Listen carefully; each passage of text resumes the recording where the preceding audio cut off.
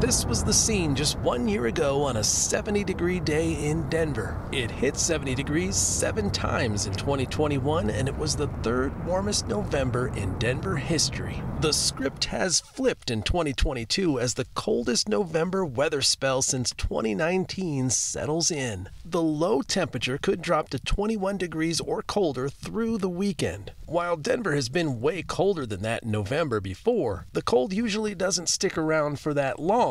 As of Monday, the streak was at 3 days, and if these forecast temperatures are right, it would be a streak of 11 days at 21 degrees or colder, the longest such November cold snap in 22 years. The culprit is a series of Arctic blasts from Canada. They're not directly hitting Colorado, but the pool of cold air is extensive enough to keep the state in the mix. While that Canadian air is very cold, it's also very dry, so not much snow is expected during this stretch. The models are forecasting less than 6 inches on the Front Range through Sunday night and less than 12 inches in the mountains. Fortunately, mountain snowpack already has a buffer at 18% above average as of November 14th.